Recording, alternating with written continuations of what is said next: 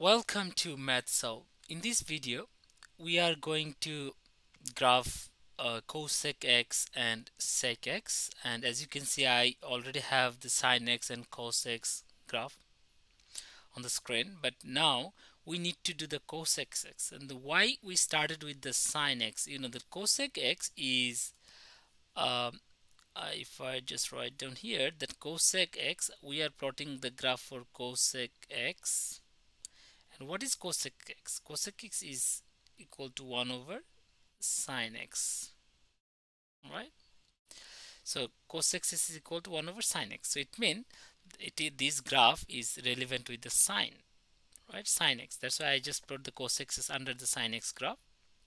Now you can see cos x is a reciprocal of sine x, and sine x is in the denominator. So it means wherever the sine x is 0, it means that if the denominator is 0, then cos x is, the graph will be undefined. It means it will give you the vertical asymptote, right? So sine x 0 positions is give you the vertical asymptotes, and from the graph on the top, the sine graph, you can see the sine x is 0 in that position. So this is the position like in the y-axis, or cosec x in the y-axis. So this is the vertical asymptotes where sine x is 0. Also the sine x is 0 at 180 degree, and if I just put a what's called the vertical asymptote at 180 degree, so this is another one, and then 360 degree, you are getting a vertical asymptote at 360 degree. And then same way, if you try the negative direction, you can say 180 degree, you have a vertical asymptote as 180 degree. Okay, and then we have a vertical asymptotes at 360 degree, as at 360 degree there is sine x is 0.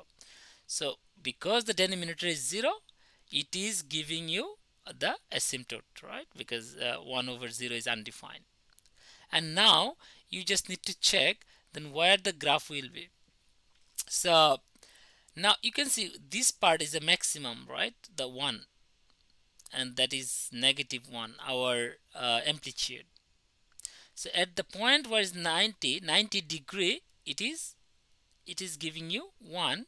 So if I put sine x equal to 1, then 1 over 1 is giving you 1. So it means you are getting at 90 degree position, you are getting that point where at 1, right? That is 1 at 90 degree position. Okay, and now what about more than 90 or less than 90? If you go down, you can see that from more than 90, if you look at the right side of 90 degree, you can see when the graph is going down to 0, actually it will be undefined. It means that actually when sine x is decreasing, when we are going more than 90 degree, the sine x is decreasing, and when sine x is, the denominator is going down, cosec x is going up because the denominator is going down. So when cosec is going up, it means it is increasing, right? Like that. And then it will go increase, and then become kind of straight, because it cannot touch the red line like asymptote, right? It go like that. And when it's coming at 180 degree position, it will be asymptote. Here it's coming, it's just increasing close to asymptote, right? Without touching. And then same way, if I see the left side of 90 degree, you can see the same situation happening. Sin x is going down, it means cos x is going up, because sin x is in the denominator. And then when it's reaching 0, again it is close to the asymptote. So it is increasing and going to the asymptote. So it means you can see the graph will go like that. Okay. Now if you look at the even 270 degree at that position, you are getting -1, and if you put sin x is -1, you are getting cos x is also -1. So -1, if I say this is our -1, so you are getting at 270 degree, you are getting -1 for the graph. And then after that, when you are increasing, it's a negative increase anyway, so it's increasing, so negatively, so the graph will go, if you look at that, it will be like that. It will increasing like that, negative, and then it is coming bit straight when it's coming, and then after that it's coming bit straight. Okay, so because at that it is coming closer to the red line and becoming straight. and it's increasing nearly like that. That's why we are not worried about the amplitude. So no sense of talking about the amplitude for this graph, as they are increasing, right, with the asymptote line. And now if I look at the other side also, you will see the same thing. When it's a negative 90 degree, you are getting here the graph, and you will see the same situation here. So the graph will be like that.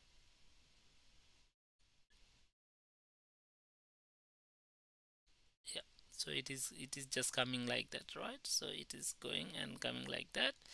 And then when you are going for a positive one at 270 degree, negative 270 degree, then again you will see this sort of graph here. Okay, so this is the graph. And now if I ask you what is the period, and you can easily see the period is still same, because we had the sin x. So what is the period of sin x? Sin x, the period is 360 degree, where the graph is repeating. So again you can see that here is also we have a 360 degree where the graph is repeating, because we have that one is upside, this is upside down and this is concave up, and you can see that's the same situation in the other side, right? So this part, if you start from here to here, is 360 degree. Now if I look at the sec x graph, so let's say we have this one sec x, and what is sec x? Sec x is 1 over cos x, so it means it is relevant with the cos. It's just reciprocal of cos, right? Now uh, if you look at the where the cos x is 0, it would be undefined, so you will get the asymptote. So where cos 0, you can easily see the cos 0 at 90 degree position. So I can just make a asymptote at 90 degree position, because cos 0 at here in this position, cos 0 at 270 degree position. So I am just following from the top graph. So this is 270 degree, right? And this is your 90 degree position. Okay, and then if you look at negative 90 degree, another asymptote here at negative 90 degree. So at that position it is a asymptote, so the graph cannot touch, and also negative 270 degree, there is a asymptote here, right? And now where would be then graph will be? um, so if you look at again the maximum point at 1, so it means if you have a, like, this is 1 and this is negative 1, right, amplitude for the cos x graph. So when you are looking cos x equal to 1, and if you put it here, then cos x equal to 1 means 1 over 1, sec x will be also 1. So this is the point. Similar way, if I go for negative 1, you will get a negative value here for the 2 at 180 degree. Same way if you go down to the other side, so 100 and negative 180 degree, you are getting the minus 1, and then negative 360 degree, you are getting the positive 1, right?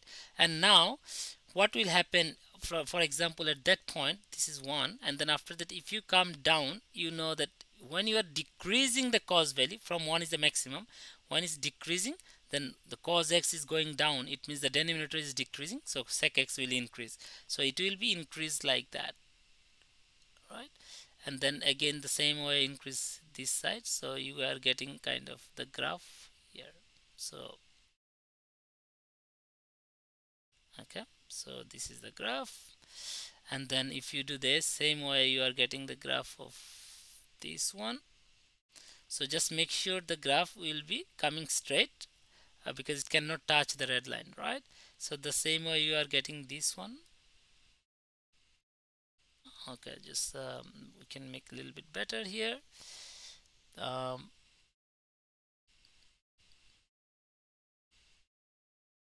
okay, so let's see, this is the graph. Okay,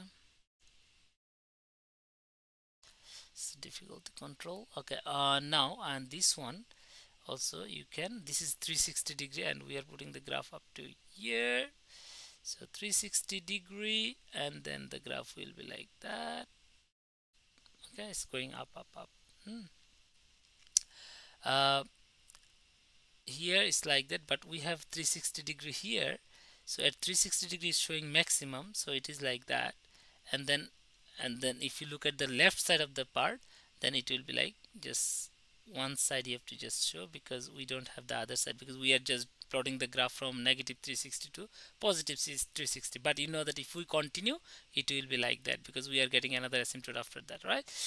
And also in this side also it will be like that, right? So if you extend it, so otherwise you can just leave it like that. Okay, and this is from negative 360 degree to positive 360 degree here. And if you look at the period, you can see the graph is from here 0 degree. Okay, and then you are ending up here 360 degree, it will be one period, and then after that it is again repeating, that part will be repeated again here, right? So the period is the same as we have the cos x, the period is 360 degree. We have the similar period for sec x. Thanks for watching, and if you would like to see more up-to-date videos, please subscribe my channel.